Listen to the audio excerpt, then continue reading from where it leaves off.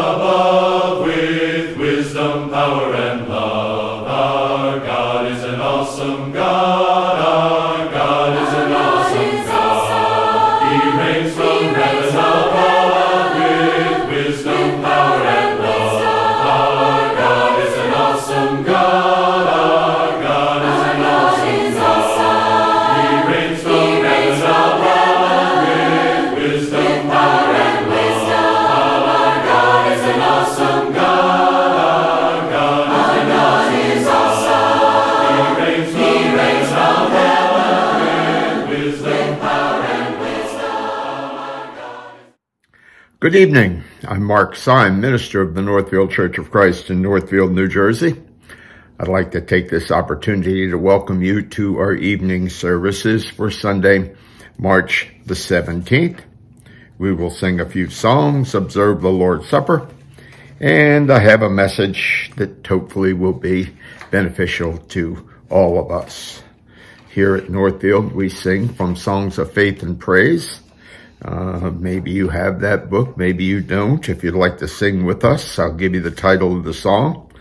You can use your book. If you have one of ours, that'd be great. If you Google the song, whatever the case may be, hopefully you'll be able to praise the Lord and sing with us. First song that we will sing in our book is number 399. It's entitled, Jesus Calls Us. Jesus Calls Us.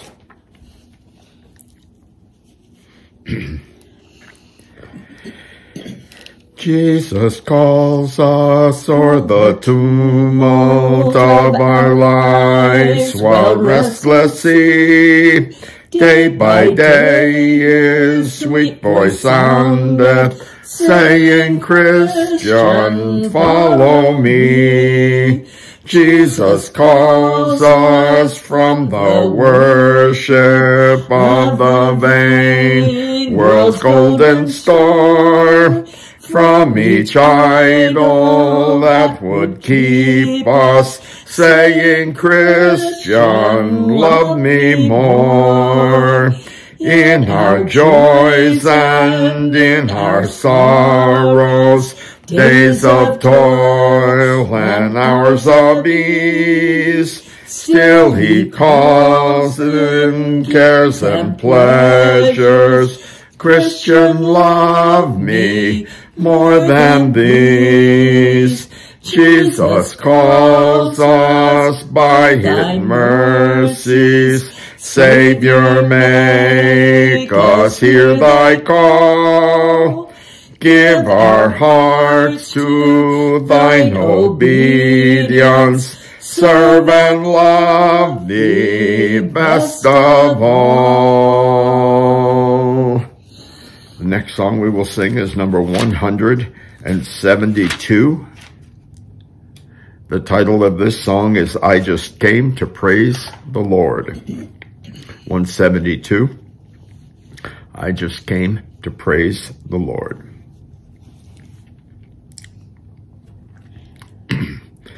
I just came to praise the Lord. I just came to praise the Lord. I just came to praise his holy name. I just came to praise the Lord. I just came to thank the Lord. I just came to thank the Lord. I just came to praise his holy name. I just came to thank the Lord. I just came to love the Lord. I just came to love the Lord. I just came to praise his holy name. I just came to love the Lord. Before the Lord's Supper, we will sing number 431, Break Thou the Bread of Life.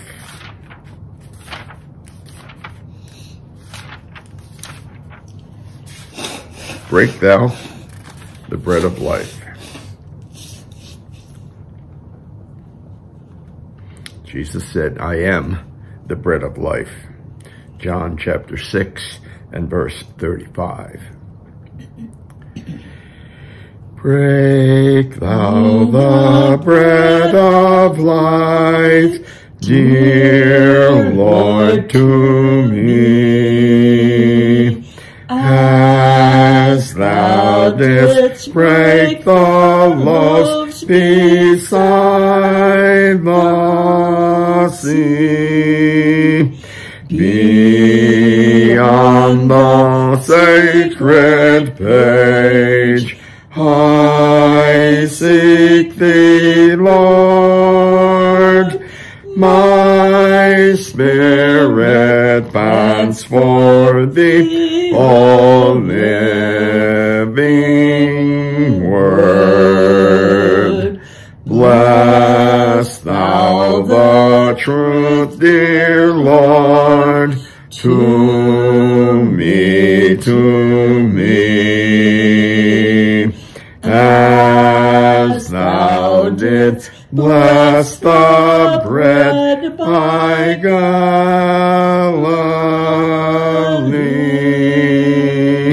Then shall all bondage cease, all fetters fall, and I shall find my peace, my all in all.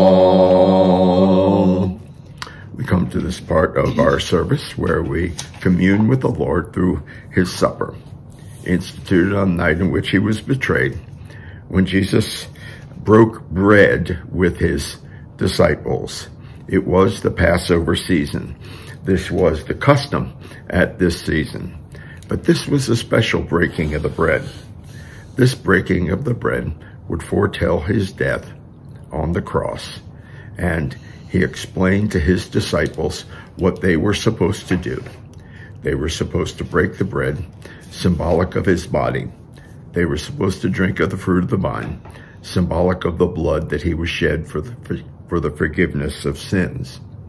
So as we gather together around the table, as we are instructed to do on the first day of the week, let's remember what Jesus said to his disciples as we partake of this symbol of his body and this symbol of his blood. Let's pray before we partake of the bread. Our God and Heavenly Father, we're grateful that in your divine wisdom, you put this plan before us, that at the right time you would send Jesus to us, that he would die for our sins. As we partake of this bread, let's remember his body that was crucified so cruelly on the cross. Bless us as we partake. Help us to understand what Jesus' giving of his body was really all about. We pray this in his most holy name. Amen.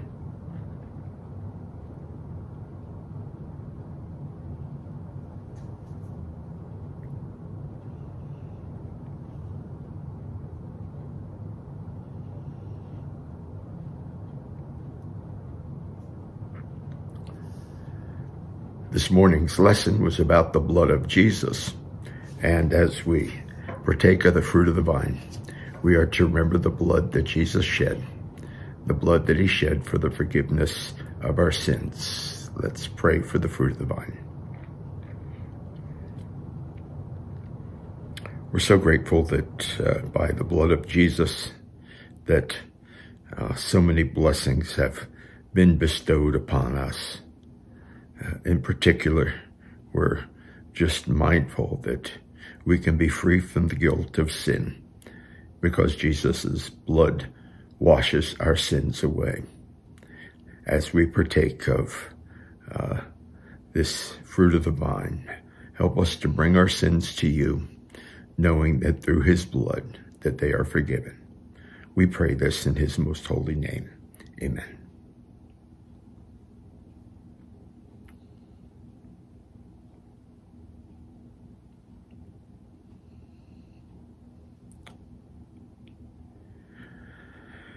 Having completed the Lord's Supper, we now give pause to do something else that we are instructed to do on the first day of the week. And that is, we are to lay by in store and give back to the Lord that which we have prospered. Help us to understand how much we have indeed prospered in our lives. And as we give back, help us to understand that we give back what is the Lord's, because all good things come from him. We just pray that our hearts will be opened, because we know that God loves a cheerful giver, and that we will give, and we will give certainly as we have prospered as a sacrifice to our Lord. Let's pray for the giving. Our God and Heavenly Father, we're just so grateful that as we just communed with you through the bread and through the fruit of the vine, that we can again commune in a way, in understanding that we are to give back to you. We give back to you so the church can do what it is supposed to do here on earth, that it will evangelize and bring others to the Lord, and that we can indeed help those who are in need. Help us to give with an open heart, an open mind, and an opened wallet and an open pocketbook, that we would give as a sacrifice to you. We pray this in his most holy name. Amen. And the last song that we will sing is number 715. The church is one foundation.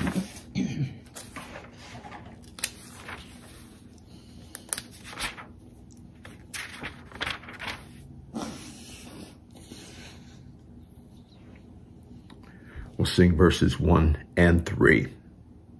1 and 3. The church's one foundation. The church's one foundation is Jesus Christ her Lord. She is his new creation by water and the word.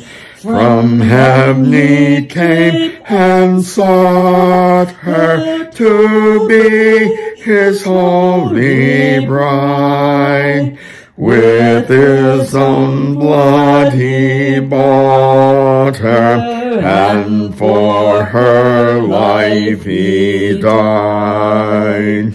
Mid toil and tribulation and tumult of her war, she waits the consummation of peace forevermore, till with a vision glorious her longing eyes are blessed, and the great church victorious shall be the church at rest. Hope you enjoyed our song service together, and that we were able to praise the Lord, and understanding that he is certainly worthy of our praise. I told you last Sunday evening we were going to start a series of lessons entitled Our Life Together. This is all about the church, hence the last song that we sang, The Church is One Foundation.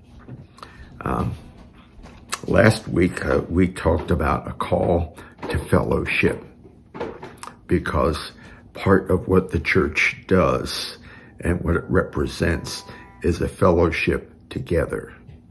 Because the term church, which comes from the Greek word ekklesia, actually means the called out. And that's what we are. We are the Lord's church. And so we have studied in our life together the vertical relationship that we have with God, and then the fellowship we have one with another. And we noticed that in this fellowship, there's an intimacy. There is an intimacy of family. And in this lesson, what we will do for a few moments is to consider how the church in its fellowship is like a body. And so the title of my lesson this evening, under the general title of our life together, is No Life Beyond the Body. The implication here is that the church is indeed the body of Christ.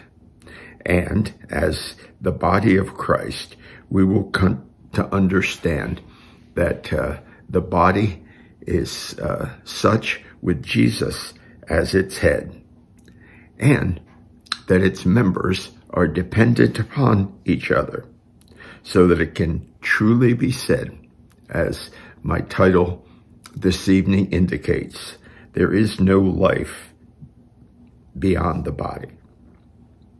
And so, with that, let's begin with the very basics. The church as the body of Christ. The church is the body of Christ. This is proclaimed to us by the Apostle Paul in the first chapter of Colossians, verse 18. And he actually stated that. And then in Ephesians chapter 1, verses 22 and 23, he again states that the church is indeed the body of Christ. So, as the body of Christ, what is the function of the church? Ephesians chapter 5 I believe, wraps that up for us. It is a group of people that have been saved by Jesus Christ, saved out of God's love for us, that while we were sinners, he sent Jesus Christ to us, that he might make his glorious church, Ephesians chapter 5, verses 26 and 27, that he would make this church by sanctifying it and cleansing it so that it might be holy and without blemish, because Jesus Christ is the head of the church. It's nourished and it's cherished by Jesus Christ, as we are told in Ephesians chapter 5 and verse 29. We have this relationship between husbands and wives that we're told the husbands are to love their wives and wives are to love their husbands. And then there's that very, very important comparison. We are to love husbands to wives and wives to husbands as Christ loved the church. But the main point that I want to get at this evening is outside of the church, there is no life. There's no salvation outside the body of church, outside of the body that is the church. That's what Ephesians 5:23 clearly states. And there's no spiritual nourishment outside of the church. That is also in Ephesians chapter 5 and verse 29. And so we know that salvation and nourishment comes from the church. And so, with that in mind, how does Christ provide life to those in the body? Well, encased on the top of our bodies is our head. Our brain is in our head. Our brain directs everything that happens to our body. Jesus is the head of the church. And with that in mind, Jesus directs everything that's supposed to happen within his body. This is suggested and was suggested by Jesus in the 15th chapter of the book of John, where we have that wonderful comparison about the vine and the branches.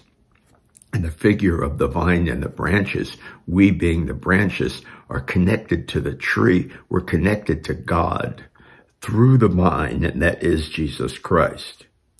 The illustrative statement of Philippians chapter 4, verse 13, that says, I can do everything through Christ who strengthens me, is certainly important. And to me, it just lets us know the importance of the church. Indirectly, it works through the working of each member. We are expected to minister to one another.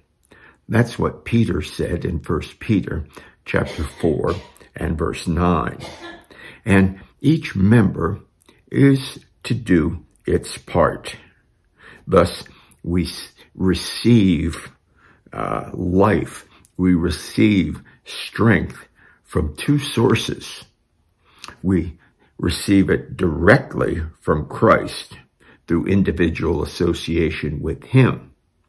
And then here is also an important part which can never ever be overlooked.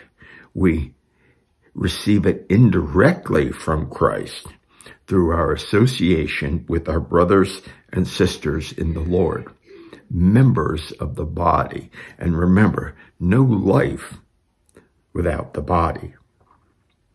And understand, we can receive this comfort directly from God in Christ. That's what 1 Corinthians chapter 1 verses 3 to 4 says to us. And we can receive it through prayer, as Philippians chapter 4 verses 6 to 7 states to us. With prayer and supplication, make your needs be known to God. And so the end of that is the peace that passes all understanding will be found here. And what we can do, therefore, is that we can pass this comfort and this peace on to one another. And in this way, God indirectly works within the members of the church, in us, and in one another. What we need to remember, that as members of the body, we are all on the same walk. We're all on that same path. We all want to achieve the glory of eternal life with the Lord. And so with that, let's just examine for just a few moments the importance of each of the members of the body and how it affects one another. The Apostle Paul gives this illustration in the 12th chapter of 1 Corinthians, especially in verses 26 and 27. And he wants to make sure that we understand this. It's like saying my arm is more important than my leg, or my finger is more important than my toe. And I'm not going to say that, we're big toes and we're little fingers and we're arms and legs in the church, but somehow we are as members of the body. We are all parts of the body functioning together so that the body works the way it's supposed to work. And so for the body of the Lord, the church, to work the way it's supposed to, all of its parts have to function together. That being said, there are these quirky little things that people might say regarding the church. For example, a person might say within himself, you know what? I'm not really needed here. He might say, if I leave, I won't be missed. There's nothing that I can do that's really important.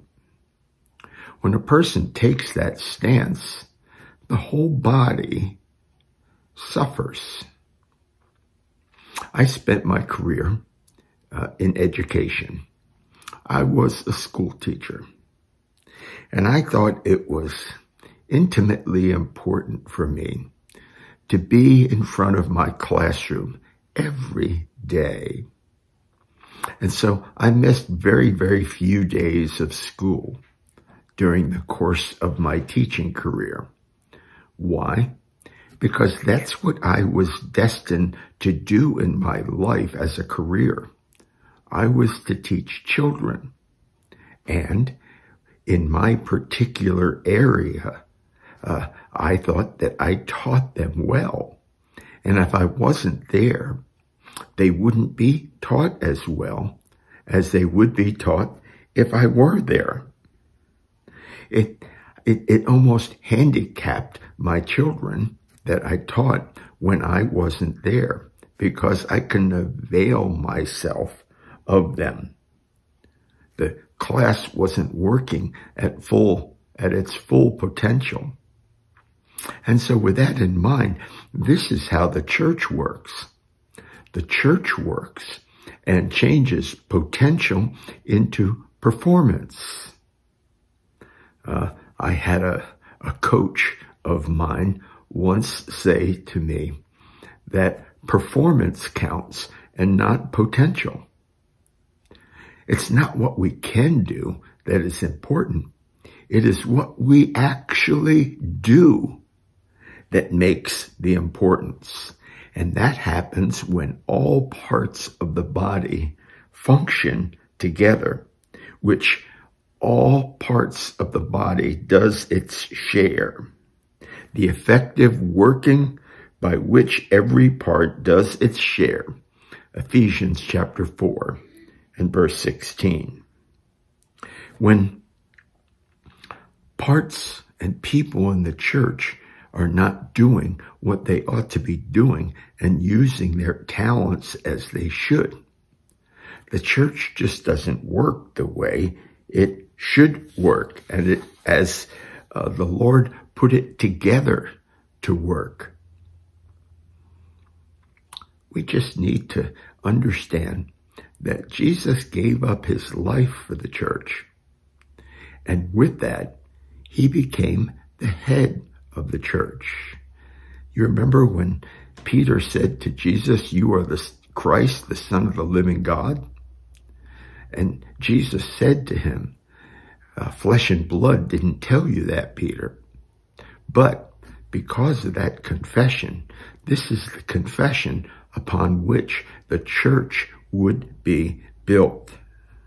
And so the growth of the body for the edifying has to happen. If it doesn't happen, the church does not fulfill its mission here on earth.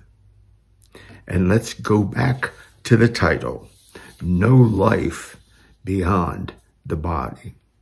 We can only hope to achieve eternal life with the Lord when we function together with members of Christ's church, with Jesus as its head. When we fully understand that the church is the body of Christ and functions like a body, working with all of its members functioning, we see the need. We see the need for becoming more involved.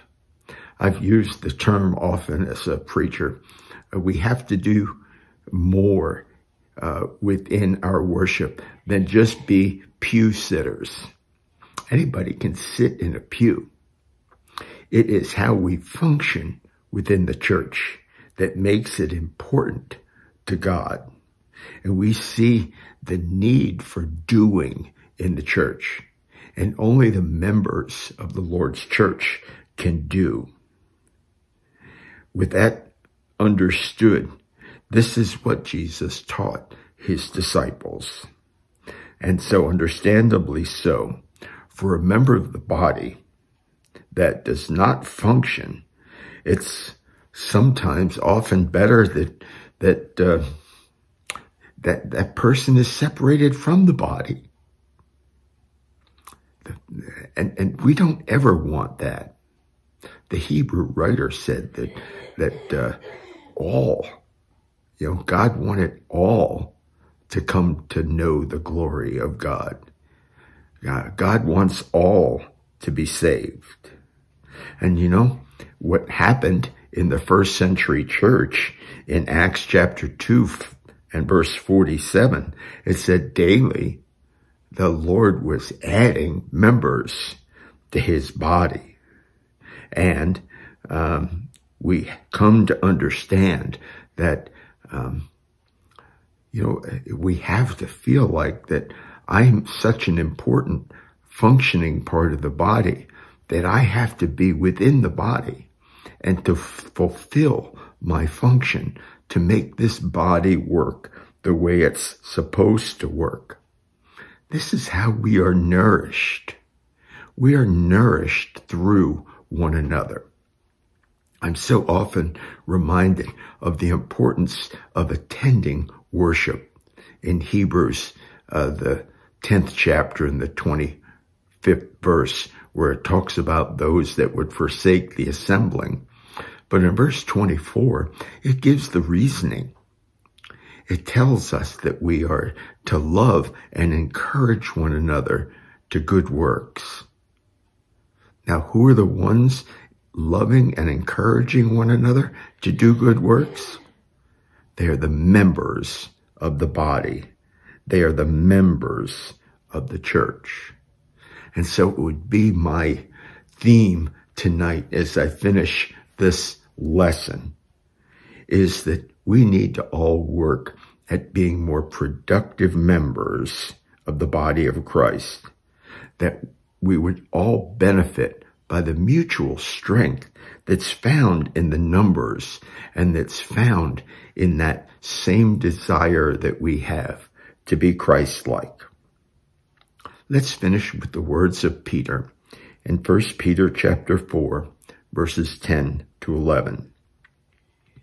As each one has received a gift, minister it to one another as good stewards of the manifold grace of God. If anyone speaks, let him speak as the oracles of God. If anyone ministers, let him do it as with the ability which God supplies, that in all things God may be glorified through Jesus Christ, to whom belong the glory and the dominion forever and ever. Peter concludes that with an amen. As functioning part of the Lord's body, we are to understand that this life comes within the body itself. If you're not a member of the Lord's body, if you've not taken on Jesus as your Savior, if you're not through hearing and believing the word and confessing Jesus as the Son of God and repenting of your former life and then being baptized for the remission of your sins, you're not part of this functioning body that is working with one another and comforting one another. And so if you need to come to the Lord tonight, please be in touch with us. We will be there for you and help you to fulfill becoming a member of the Lord's church by being baptized into Jesus Christ. Let's end with a prayer. Our God and Heavenly Father, we're so grateful for the church.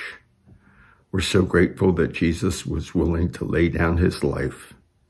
And with that he became the head of the church, the kingdom of God here on earth.